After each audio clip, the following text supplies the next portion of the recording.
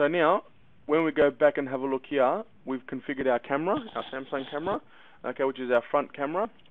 When we go to recording, that's our IP address, our port number, our web port that the camera uses, the username and password of the camera. The media profile that will be used is for recording. This is our live visualization. Currently, our Digifort uses it accesses via relay server, okay, and it relays the second stream directly from the camera that we've configured here. But the Digifort surveillance, the Digifort server will then relay that information to the client. The next option is motion detection.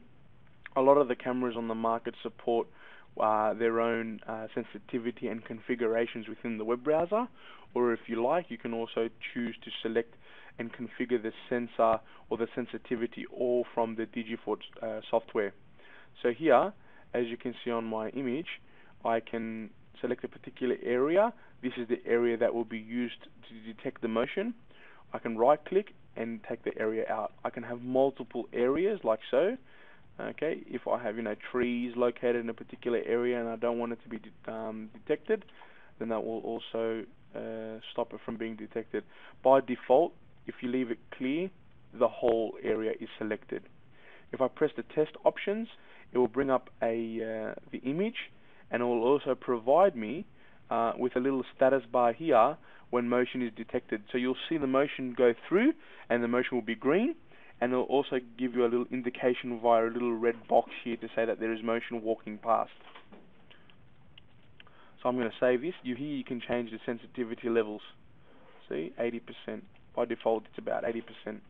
Now this is use the motion detection by an external notification, so that's by the camera itself. Some cameras, like I said, like maybe a Samsung camera, you can set up multiple zones, multiple areas, different sensitivity levels, so you got the freedom of choice what you choose to do with the recording or the motion detection. If the camera supports PTZ, this is where you set up all your presets. So you can set up your presets, you can set up your patrols, you can set up your day patrols, your night patrols, which I'll show you a little bit later on. These are the IOs of the camera. So, as you know, Samsung has an input device, so you can maybe short the IO, and then you can, based on that short, something will happen. So I can say short event siren will sound. Okay, when I add that, it will ask me port 1 will be short, open, configure action. So here, now I have the flexibility to choose what action I want to do based on that short. So I can send an email, I can configure my email, and then I can put my alert group, I can put in the message, or what information would come up through the message, okay, and you will receive that in an email. You can also personalize it for an SMS. Digifort also has the flexibility to send out SMSs from, after sending out using an SMS portal, which will, you send an email and then it will convert it to an SMS. You can schedule it.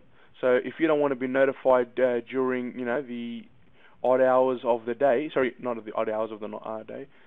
If you don't want to be annoyed during hours of operation, which is from, say, 9 AM to, say, 6, we can deactivate that. So between them hours, it will not send you an email. It will only send you the emails from, outside of business hours. And you can also copy the Monday schedule to the Tuesday. So here, I'm going to copy from Monday to Tuesday. See? And then here, Wednesday, I've just hit the enter button. And I've done that now for all days. But Saturdays and Sundays is an important day because we're not at work, so we activated it all day for Saturday and Sunday. So let's press OK. That's one output alarm configuration. Next one, select the camera. So we can make a camera pop up on the screen. It could be popped up on one surveillance client. It could be popped up on a particular group or a particular user. That's based down here on your configurable users. And once again, with every action, you can also create a scheduled time. Alarm, you have 18 alarms to choose from, being all different, as you can see here. Okay. Alternatively, you can also change the duration of how long the sound goes off for.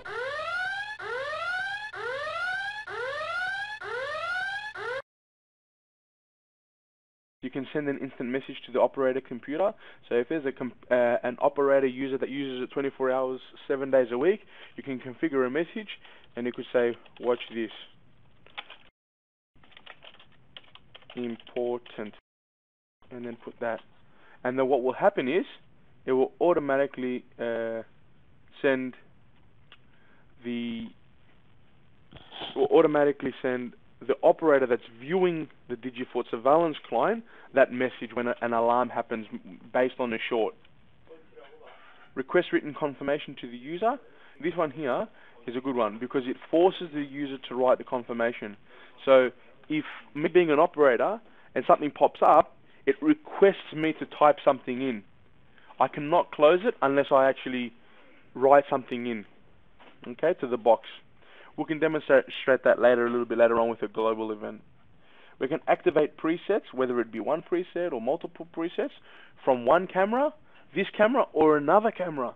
So it can even turn and face this camera's direction. We can activate an alarm output. As you know, there are a lot of alarm input-output control boards, like the Axis one and the ComBox one. So you can use any alarm output box and configure an action based on that. Send a HTTP request.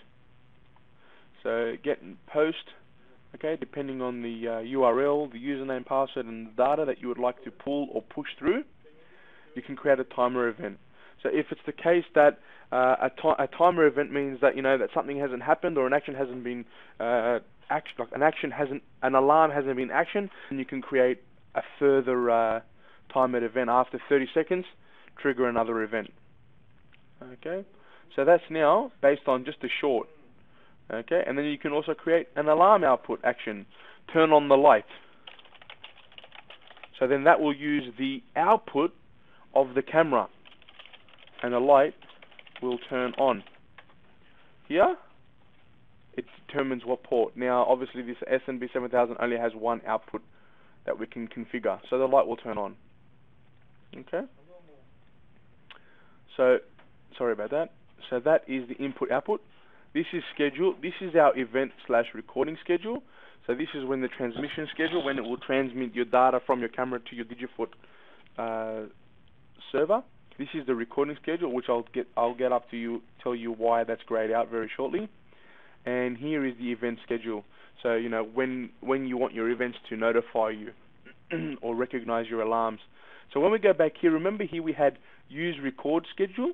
See right here, this is what we call the fast option, where you can just select it, it will always record, or record by motion, it will just record by motion. If we use the record schedule and go back to our scheduling, this now becomes active. When this becomes active, I've got the flexibility to change here, always record. Between 6 and 9, record by motion. By 12 to 15, record by event. By 18 to 21, record event in motion. See here, these are our caption and our legend, and that's now what we've done. So I can also set that up, and I can copy that through. Or I can select all of it and leave it at motion. I can also copy it from camera to camera. I might have multiple cameras, but I'm going to leave it as always record. Events, these are automatic events and manual events. So if I create an automatic event, if my camera loses communication with the Digifort server after 60 seconds of polling and realizing that the camera's not there, I can also create an alarm. The alarms are also similar to the alarms that are in the inputs and the alarms that are for the operator. We have that flexibility to who receives it, and we also can find out, schedule it. That's for communication failure. The following one would be recording failure. So if the hard drive stops recording, you can make the alarm go off, until someone has obviously fixed the hard drive failure.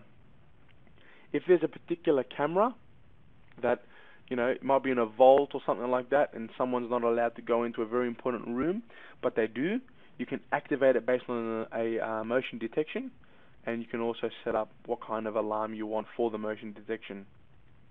Further to that, you can also schedule it.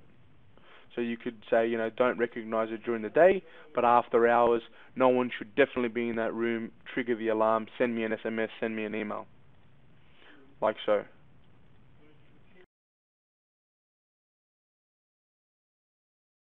Image buffer, this is before and after, so the pre and post alarm. Filters, so if I have a look at my filter and I preview it, I'll just show you here, as soon as it comes up. See, I might have installed my camera upside down. So I can actually flip my camera, or I can flop my camera, and I can actually make it the way that it should be. Okay, without actually going up to the camera and reconfiguring it. Might want it in black and white. I can invert it. So I've got the flexibility, and it will record the way that I have set it up here, because I'm in my administration client. So this is how it will record. My brightness might be too high. So I can too low, so I might want to lift it up a bit, or bring it down a bit. But the way that I configure it here, this is how it will record. These are my live visualizations. Okay, currently there's nothing in there, because we haven't set that up, and this is the recording. I'll show you a little bit later on what happens when we start adding users or groups here. That's the authorization for that user to be able to view this camera. Disk limits. Disk limits has 3 options here. Limit days of recording. This is the most commonly used one, because you would probably set this one up as a global thing. So all your cameras, configure it so that it records for 30 days. Then after the 30 days, it will just start running in a cycle. Limit of hours, this one starts becoming tricky, and also this one here. Okay, limit of hours symbolizes, like, if camera 1 and 2 are recording, camera 1, let's say you have a very large hard drive, and camera 1 you've allocated, say, 2 hours of recording. Once 2 hours of recording is full, then it will continue to rewrite over itself. Okay, disk limit, well, that's just a mathematical equation. If you've got 2 terabytes, you want to make sure that you leave enough for the C drive, and then the rest you can distribute to each camera. And privacy masking, there might be a particular area that you want to hide, or make it a privacy area, so that when someone logs on, that area will be blacked out, and they won't be able to see what's behind here unless they log on with the admin user and do playback. Actually, let me just delete that and clear the selection. Save. So that's the configurations within a camera.